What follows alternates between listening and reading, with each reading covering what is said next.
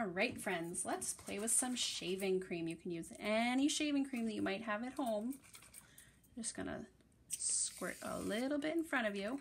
And you have two options. If you have a paintbrush, you can use a paintbrush to move it around, or you can use your hands.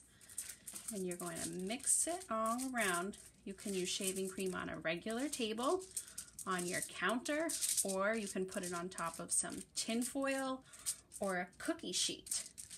And when you play around with it, you can practice writing letters in your name, or you can draw shapes, that's a circle, or you can just make designs. Maybe you can practice some zip and zoom lines. Show me your masterpiece when you're done. I would love to see it. Have fun.